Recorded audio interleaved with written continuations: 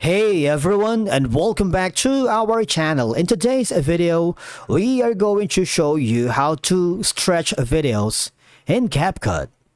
Let's begin. Stretching a video is a simple process that can help fit into a specific duration you want for your final project, especially when syncing it with audio or other clips. Because for one, stretching a video can create a slow motion effect, making movements appear slower and more dramatic, which is useful for highlighting moments or creating a cinematic feel. Now, how can you stretch your video in CapCut? It's kind of easy. All I have to do is go to the project that you are working. If you don't, just click the Start a New Project so you can begin your work by clicking this button and start from scratch. In my case, I'm going to be choosing this project instead.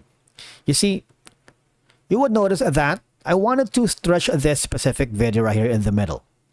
And there are a couple of ways to do it. Number one option is I'm going to delete this photo for now. So it's kind of the interface is clean. One way is to zoom out the by placing both of your fingers at the photo. You can basically stretch it all the way to the orientation. All right, and of course you can basically reposition it depending on what you want. So, and then try to click on play to see if this is going to be the effect that you wanted. That's one way. Another option that you can do is we're going to pause for it.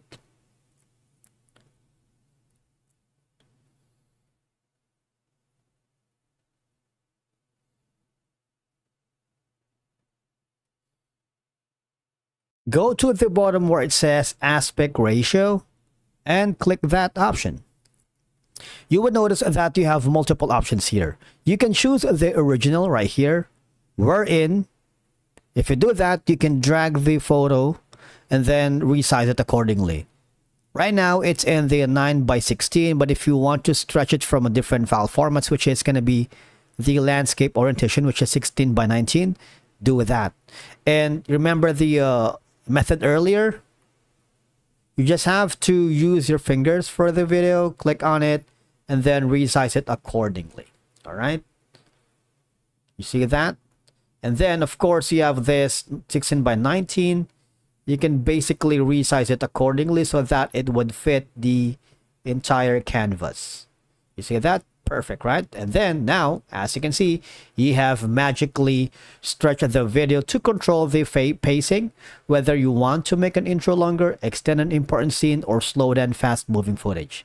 And then once you're happy with it, just click the export button on the top of your screen, send it to your client, or save a copy for yourself.